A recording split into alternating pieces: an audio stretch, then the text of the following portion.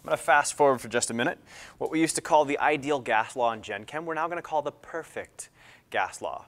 So we use the word ideal in a couple of other places in P-Chem, and so oftentimes some textbook authors and some professors will call it the perfect gas law instead of the ideal gas law. But the same thing you learned back in the day. What is the perfect gas law? And again, I got to keep remembering to use a lowercase p because I'm used to teaching this to the Gen Chem class, and their textbook uses a capital P. So if I screw it up, please remind me. I really want to get this right. So PV equals nRT.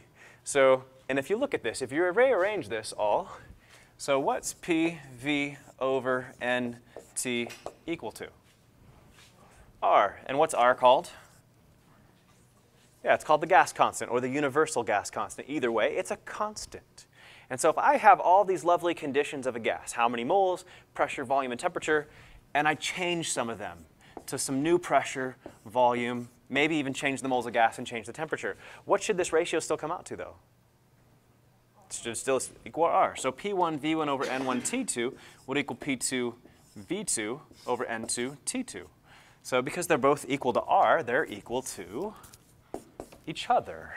So, and that's pretty much the combined gas law. Oftentimes you'll see the combined gas law reduced to leaving the number of moles out. But that assumes you keep the moles of gas constant.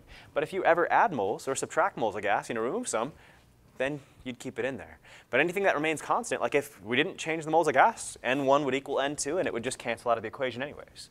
And so basically, if you change the conditions on a gas, you got one initial set of conditions, and you change some of them, and like the question is, what's the new volume, or what's the new pressure? This is what you use. Anything that remained the same, just cancel it out of the equation anyways, and plug in the rest. Now here's the deal. Temperature has to be in units of what? Kelvin. Always, in the whole chapter again. But pressure and volume, take your pick. So I don't really care. Any units, as long as you use the same units on both sides, totally work. Okay. So Dalton's law of partial pressures. If I had a sealed vessel, a closed vessel here, so that had N2, O2, and CO2 in it, Dalton's law of partial pressures would tell me that the total pressure inside that vessel would equal what? So yeah, all of their corresponding partial pressures added together. So in this case, PO2 plus PN2 plus PCO2. That was what the total pressure would be. And a partial pressure is just the part of the total pressure that a particular gas is responsible for. Okay, the corollary to this is that the partial pressure of any particular gas, and I'll use N2 as a specific example, is equal to this lovely thing times the total pressure. What is that? It's not a letter X, it's the Greek letter chi, but what does it represent? It's mole fraction. What's a mole fraction? How many moles out of the total moles? It's just the fraction of the moles that are N2 in this case. Now here's the deal. Mole fraction usually kind of throws a couple of students initially. It's the same thing as a percentage, except you don't multiply by 100 at the end, right? So notice, let's say I start doing this. Now let's go 14, 4, 2. I just put a bunch of moles of gas in there, specific amounts. What percentage of the moles are nitrogen? 70%. 70%. How'd you do that? 14 out of 20 and then times 100. Well, let's just back that out now. Don't multiply by 100 this time. What would the mole fraction of N2 be? 0.7. It's just a decimal form of percentage, right? So it's really the same thing as a percentage. You're just not multiplying by 100. You're just leaving it as a fraction.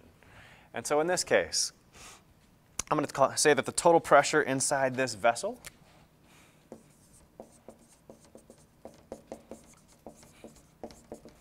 is 50 atmospheres. And I want to know what the partial pressures of each gas are. And essentially what it says, what this lovely second formula here says, is it just says if a gas is responsible for 7/10 or 70% of the moles of gas, then it's responsible for also 70% of the total pressure as well. That's all it means. And so in this case, so your PN2 would equal 14 out of 20 is the mole fraction times the total pressure of 50 atmospheres And what do we get?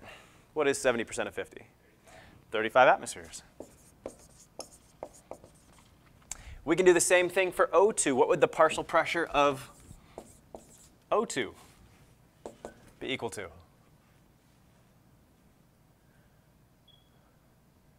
What's the mole fraction? 4 out of 20. What percentage is that? Yeah, 20%. Then it's responsible for 20% of the total pressure. So mole fraction here is 0.2 though. And what do we get? Cool. And I could do the same thing for CO2, but I can probably really quickly already know what CO2 is. What is the partial pressure of CO2? And how did we do that so quickly? Yeah, they all got a total up to 50. And so PCO2 had to be 5. And again, we could have done the same thing. Its mole fraction's 2 out of 20 moles times the total pressure.